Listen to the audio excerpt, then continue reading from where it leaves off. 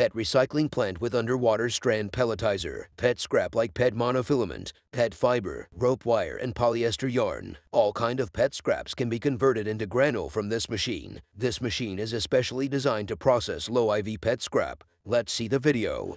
Here we are processing PET fibers to convert it into PET granules. First, put the waste on the conveyor.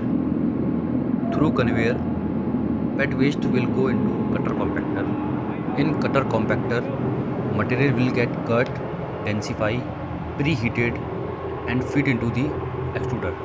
Here we are using a special extruder which has 3 ventilation. With the help of vacuum, we extract all the moisture and gases from the material. Here extruder are completely covered so that heat losses are less and less chance of accident.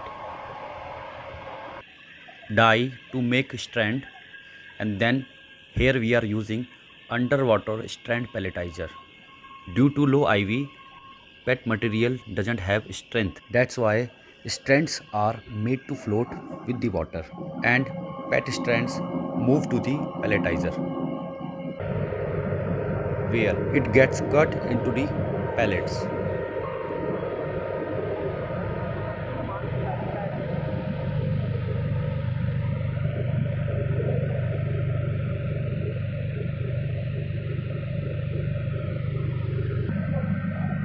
Here we are using 3 screen classifier to separate uneven size pellets.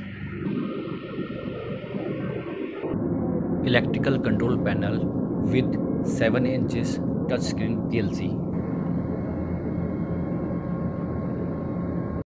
Thanks for watching the video, and don't forget to subscribe the channel.